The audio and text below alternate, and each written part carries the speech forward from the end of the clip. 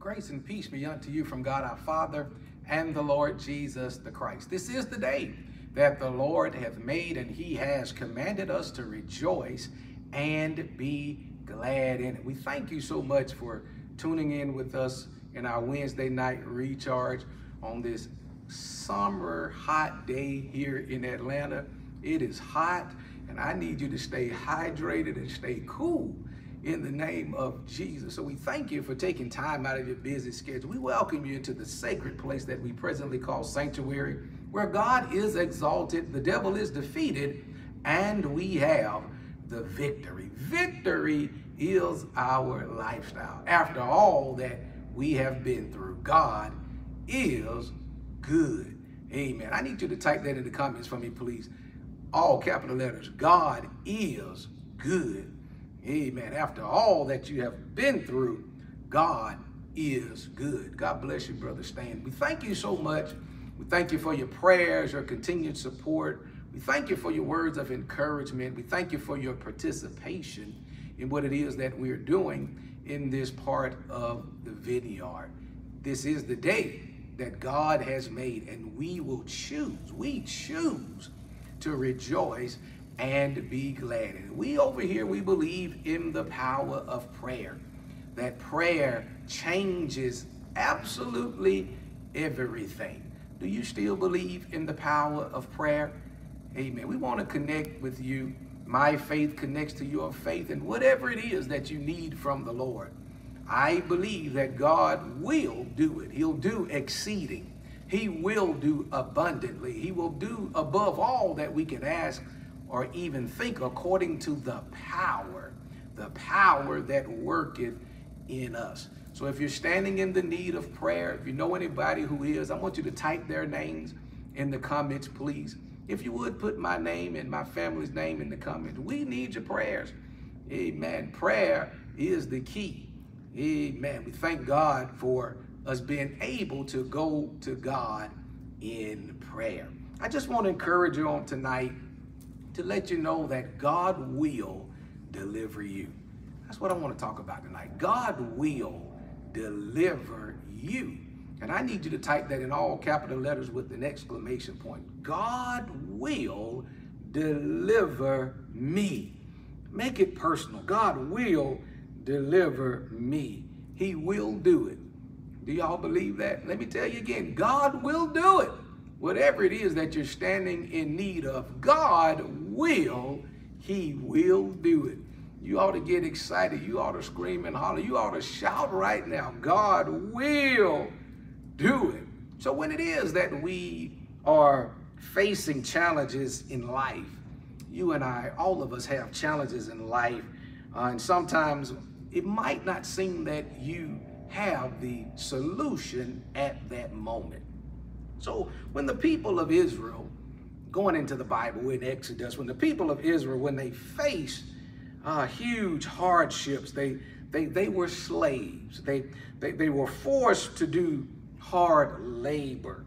They had no hope at a point in time for a better life. So what did they do?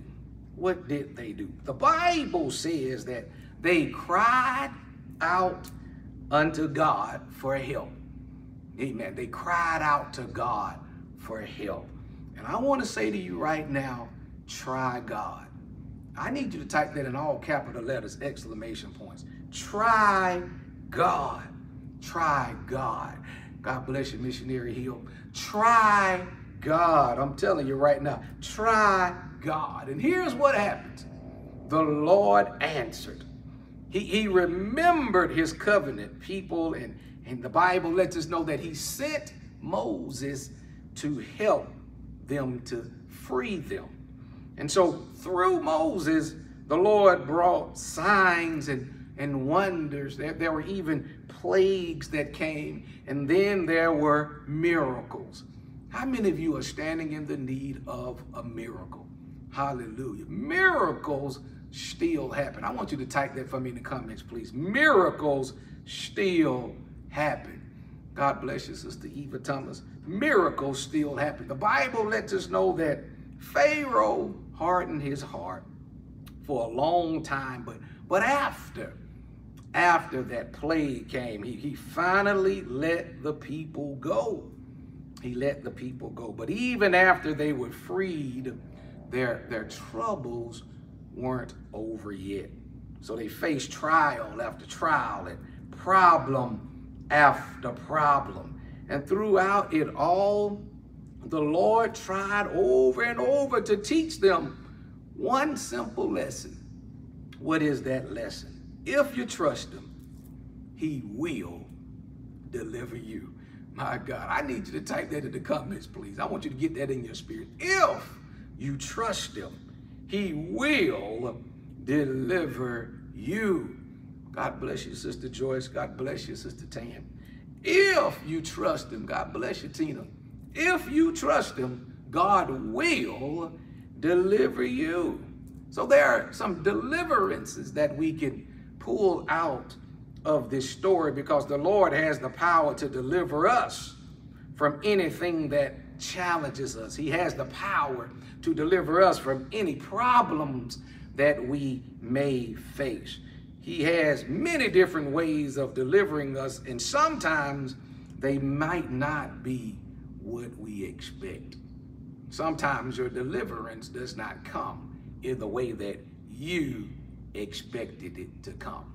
God bless you, Sister Luella. God bless you, Sister Anessa. So we can learn from the scriptures of some of those different kinds of deliverance that God has in store for you and I. So I want to tell you right now, can I just pause and tell you something unexpected is getting ready to happen. God is going to send deliverance in an unexpected way. And if you receive that, I want you to type that, please. God, give me an unexpected deliverance. I'm telling you right now, he's going to deliver you in an unexpected way. So I need to highlight some of the different ways that the Lord delivered Moses and the people and how he will deliver us. So the first thing I want to tell you is that God will soften our hearts. Would you type that, please? God will soften our hearts. God bless you, Sister Luella. So it may not have been easy. I want you to hear me, please. It may not have been easy for the people to actually believe that Moses had been sent by God. But for those who exercise faith, the Lord will soften their hearts to Moses' message. I'm telling you right now, you got to learn how to soften your heart. And so you may sometimes have a hard time believing and understanding or accepting some things that the servants of the Lord may have said. But if you're humble and sincere, the Lord will. He will deliver you from confusion. The Lord will. He will deliver you from bitterness. God will. He will deliver you from being frustrated by softening your heart. Get ready for that unexpected deliverance. The second thing I want to tell you is that God will soften the hearts of other people. Would you type that for me, please? God will soften the hearts of other people. God bless you, Sister Dietrich. So after Moses was born, Bible lets us know that the Pharaoh had declared that every little boy born at that time should be killed. But Moses was spared because his mother floated him down the river in a basket, and Pharaoh's daughter found him and was moved. So what did she do? She decided to raise him as her own. So her heart was softened.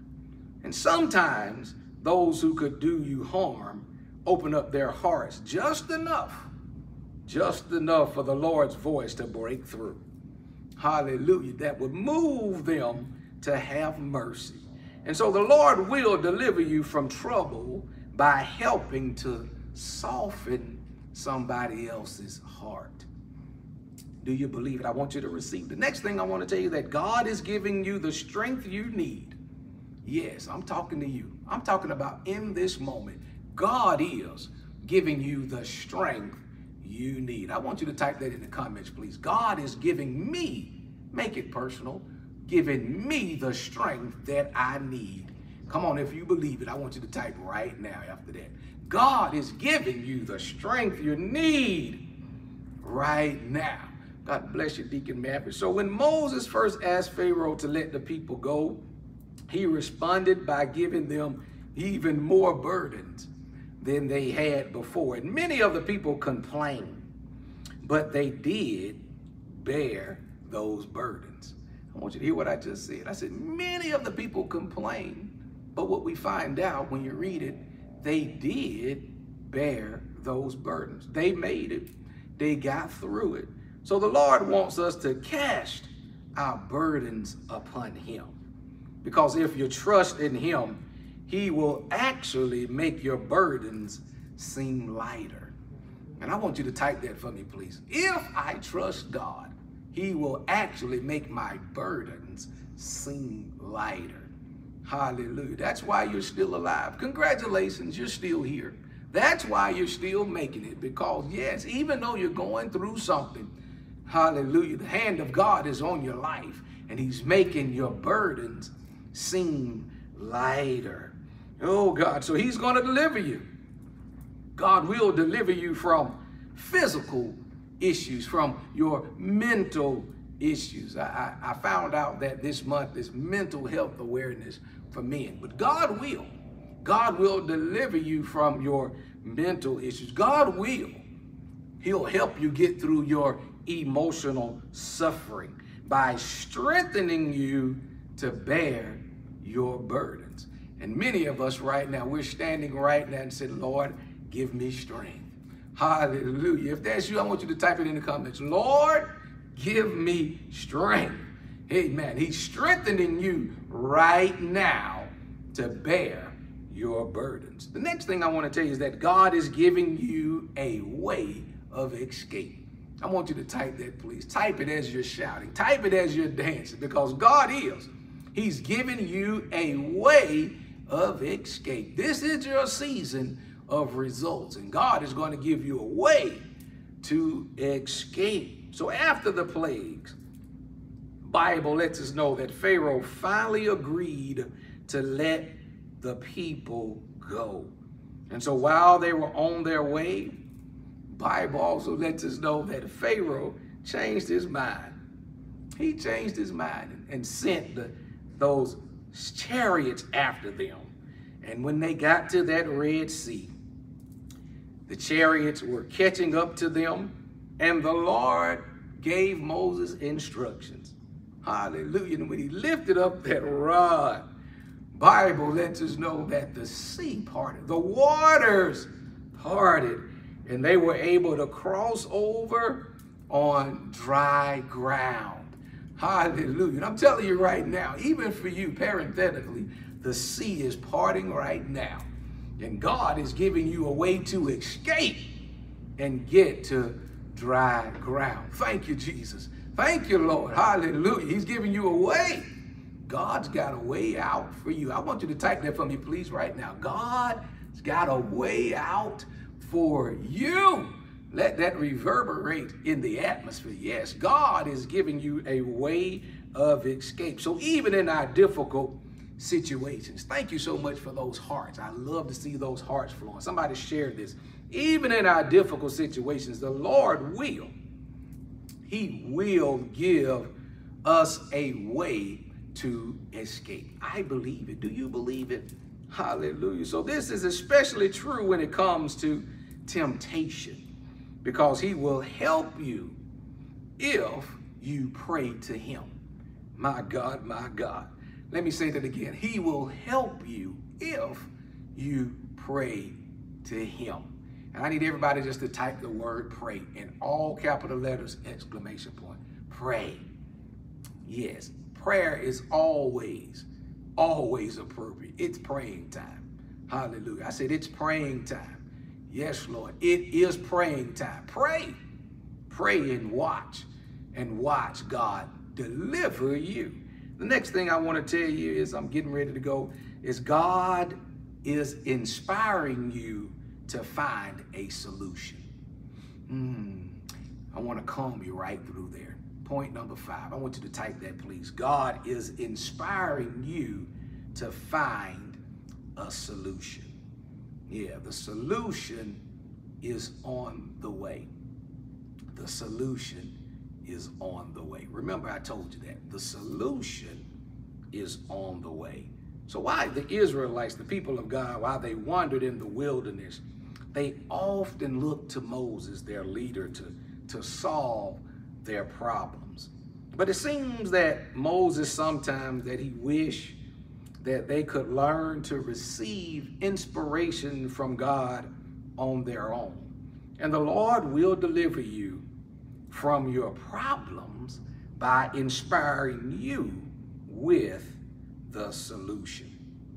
And I want to say that again. I need somebody to type that for me, please. The solution is on the way.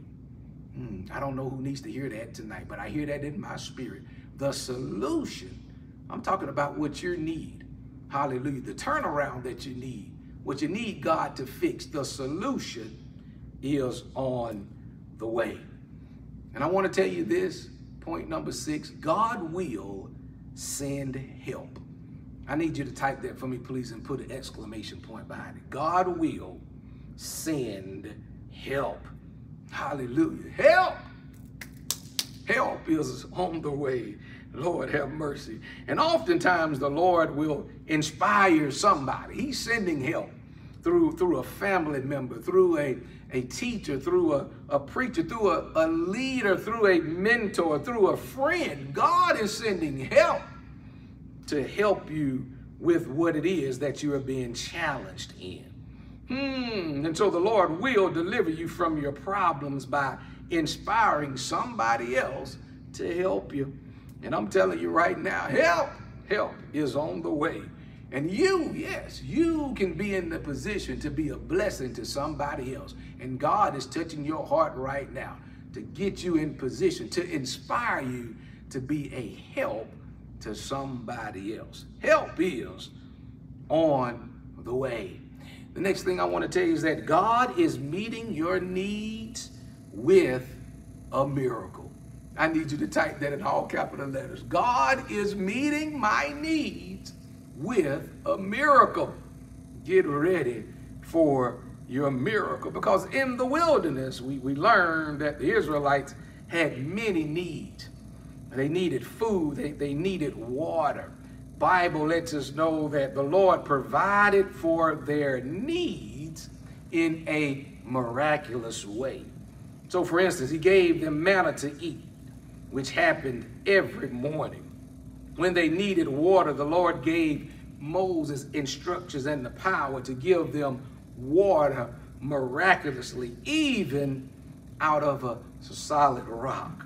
I'm telling you, a miracle is coming. So if you trust him, the Lord will work miracles and provide you with what you need. Hallelujah. How many of you know that God is a provider? Yes, he's going to deliver you. Yes, God, even now, thank you, Jesus. God is delivering us right now from uncertainty. God is delivering you right now from whatever it is that has you worried. God is delivering you right now from whatever it is that has you afraid. And through his miraculous power, God will do it. And I need y'all to type that in all capital letters. God will do it. Exclamation point. Let me say it again. God will do it. And that's what I want to encourage you tonight. God will. Yes, he will. Hallelujah. God will. He will do it. He will. He will. He will. He'll do it. Glory be to God. So the Lord has the power to deliver us from anything that we face, our problems, our troubles, anything that we have to deal with from day to day. So as we experience this kind of deliverance daily in our lives, our faith will begin to increase. Hallelujah. We'll have faith in God. Glory be to God. We'll have faith in God, miraculous working power. Hallelujah. So as we remember the Lord and his deliverance, he will remember us. And I'm going to tell you right now, God has not, I'm talking to you, God has not forgotten about you. So he offers us his covenants that binds us to him and blesses us with greater help and strength through the Spirit. So he truly is our deliverer. And I'm closing now, but I want to tell you this. Watch God do it. I want you to type that in all capital letters, please. Watch God do it. God bless you, Mother Mary. Watch God do it. Glory be to God. Let us pray. Father, in the name of Jesus, God, we thank you. We thank you right now. We thank you because you are God. You are good and you are God. You are great and you are God. You are the God of all grace. We thank you for your grace and your mercy because our hope is in you. And so we thank you, God, for restraining the worst and promoting the best in our lives right now. And so we are tested, God, we ask right now that you give us the strength and the grace that we may be able to carry the burdens and the load. And so when we are weak, God, we're asking right now for you to restore us. Oh God, we pray these and all of the blessings in your precious Son, Jesus the Christ's name we pray. Amen and thank God. Glory be to God. Thank you, Jesus. Hallelujah. Watch God do it. He'll do it. Amen. He will do it. I'm a witness. I know you can testify. God will deliver me. He will deliver you. Amen. Don't wait till that battle is over. I want you, wherever you are, just start shouting right now. I didn't say dance. I want you to shout right now wherever you are. Thank the Lord because he is doing it in your life right now. We want to invite you to join us on this platform at 11 a.m. on Sunday morning, or you can join us in person. We're at 5474 Memorial Drive. We love to see your face in the place. We love to greet you, shake your hand, and thank you for being with us and coming together. Psalm 150, church, let everything that has breath praise the Lord. I have a right and I have a reason to praise the Lord, and so do you. Amen. With my hands lifted up and my mouth filled with praise, with a heart of thanksgiving, I will bless thee, O Lord. And once again, we thank you so much for tuning in with us on this evening, or whenever it is that you're watching or listening to it. And just in case you hadn't heard it today, we love you and we need you to survive. So continue to pray for us as we pray for you. Now unto him who's able to do exceeding abundantly above all that we can ask or think, according to the power that worketh in us. And we know that all things are working together for the good of those who love the Lord and to those who are the called according to his purpose. We thank you so much. And until the next appointed time, we're looking forward to seeing you then. But until that time, let the glory of the Lord be revealed in you. It is our humble prayer in Jesus' name. Amen.